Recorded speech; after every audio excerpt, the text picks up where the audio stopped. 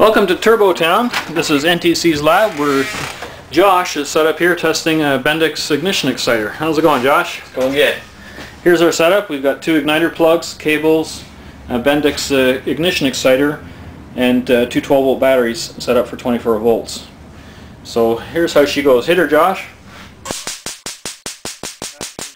One intense bit of sparks there. Woo. You don't want to get your fingers on that fella. Hit her.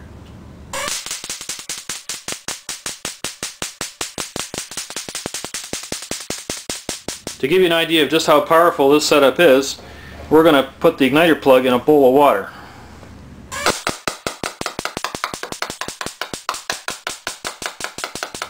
These jet engine igniter systems are so powerful they'll even fire while completely submerged in a bowl of water. Here's a double whammy with both plugs in a bowl of water.